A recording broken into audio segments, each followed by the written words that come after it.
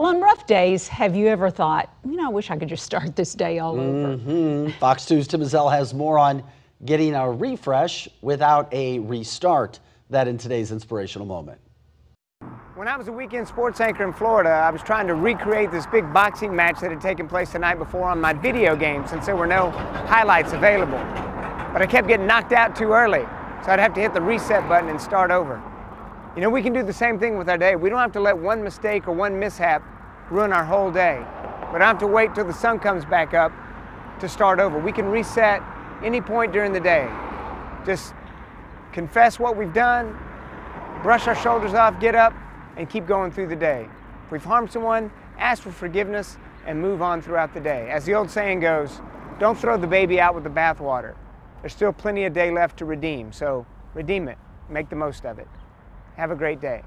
God bless.